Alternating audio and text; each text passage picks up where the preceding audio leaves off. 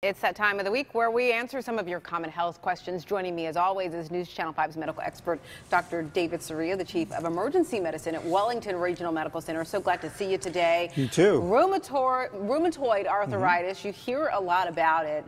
The question that we have from a viewer is, can it lead to a heart attack? Yeah. Well, we do know that rheumatoid arthritis absolutely does increase your risk for atherosclerosis, heart attack, and even stroke. And what we do know is that it does more quickly progress hardening of the arteries throughout the body. So why is that? Well, we did a couple studies, and what we have found out, or what we think contributes to it, is that there's an increase in several inflammatory markers in the body. One is C-reactive protein, and then the other is tumor necrosis factor. So those are inflammatory markers. They can certainly increase inflammation throughout the body, and what we see is that can cause rapid hardening of the arteries. The good news, though, is that if you take rheumatoid arthritis meds like TNF inhibitors, or if you're taking cholesterol-lowering medication, it actually can reduce your risk substantially. Something you definitely absolutely to be talk to your aware doctor of. about that. Yeah.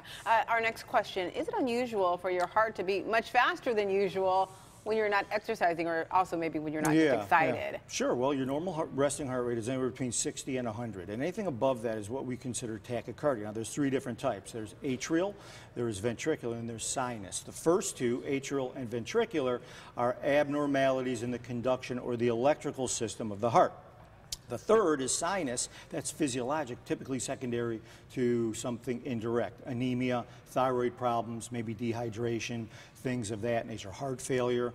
Either way, any of those, if you have a resting rapid heart rate, and you have, especially if you have symptoms such as dizziness, chest pain, or shortness of breath, it's absolutely something I want you to come see us in the emergency department for, because it could be a sign of a serious problem. Don't ignore it. All right, Dr. David Soria, thanks so much. If you have a question for the doctor, as always, go to our website. You can do it right now, WPTV.com. Click on the health link. You'll scroll down on the right-hand side. You'll see the form there to ask your question. We'll get some answers for you, definitely.